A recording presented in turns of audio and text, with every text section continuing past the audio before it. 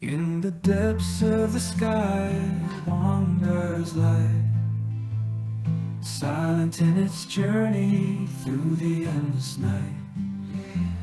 Hello, Comet Chasers. This June, we have an exciting lineup of bright comets to explore. We'll continue following 12P Pons-Brooks, which is still putting on a spectacular display in the southern hemisphere. We'll also delve into the details of its complex tail. Additionally, we'll follow its little sister, 13P Olbers, and stay tuned for the latest on the intriguing C-2023-A3 Tsuchinshan-ATLAS. Is it still on track to be a memorable comet in the fall? 12P Pons-Brooks is an evening comet visible in binoculars as seen from the southern hemisphere. It is fading after its closest approach to the Sun on April 21st, but is still spectacular in images. 12P Pons-Brooks will be visible in small telescopes and binoculars all month long. As June begins, it is at magnitude 6.2 and will fade quickly, by about 1.4 magnitudes by the end of the month. It is moving through Lepus into Puppis. Look for a 4.5 arc-minute coma with a diffuse spot in the center indicating moderate condensation. After its closest approach to the Sun, a significant dust tail emerged.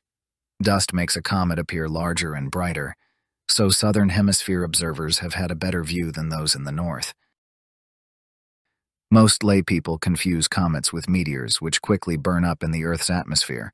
The trail of a meteor is made of ionized gas from the atmosphere and tiny debris left behind as it burns. As a result, the trail left behind shows its path through the sky. People assume that this is what we are seeing in a comet's tail, but it is not the same thing. Comets are in deep space, not the atmosphere, and despite the impressive speeds you may hear about, they are just orbiting the Sun like the Earth is. Consequently, they move more like planets and don't streak quickly across the sky. So what are we actually seeing in the amazing images taken of 12P Pons-Brooks in May? The gas produced by the comet when heated by the Sun is easily blown away by the solar wind, creating a long, thin blue tail. The Sun is near solar maximum, so the solar wind is strong and quite variable, producing ever-changing knots and swirls in the tail. The gas tail always points directly away from the Sun, so the comet may be moving at right angles to the tail. The particles of dust are more massive, so they take longer to be blown away by the solar wind, and the result is more like the dust is left behind as the comet continues along its orbit. As a result, the dust tail spreads out and is more of an indicator of the comet's motion than the direction of the solar wind, so it does not always point directly away from the Sun. This is why comets often have two tails. The dust reflects sunlight, so it appears white in color.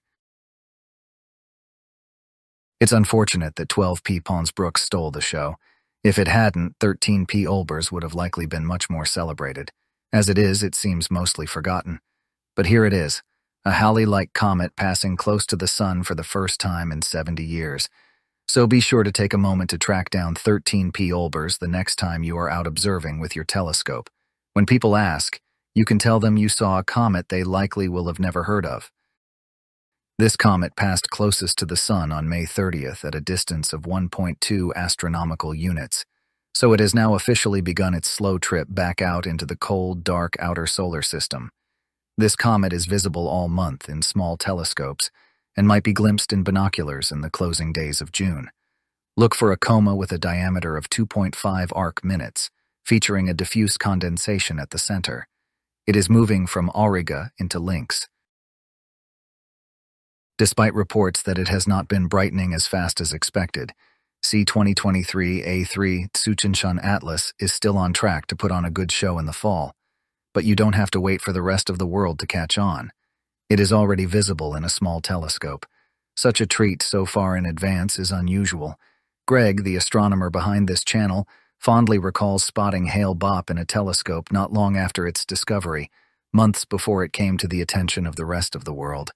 This is your chance to do the same, and better yet, you can watch it grow and change with each passing month. Brian Finn Valente took this wonderful photo on May 29, 2024. He said it was approximately 2.5 hours total integration in the RGB filters, and reports that the tail continues to elongate, although color and detail are still somewhat muted.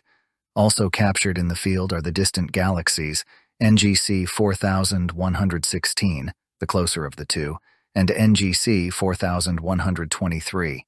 Both are magnificent barred spiral galaxies. Processing a composite image like this one is a true art form that takes a great deal of time and effort. As we wrap up this month's comets, take a moment to appreciate the experiences and discoveries you've made while observing these celestial wanderers. The joy of spotting a comet with your own eyes and tracking its progress across the sky is a unique and rewarding adventure. Stay curious and join us next time as we continue to chase the novel stories that dance through space around us. Until then, clear skies and happy comet chasing.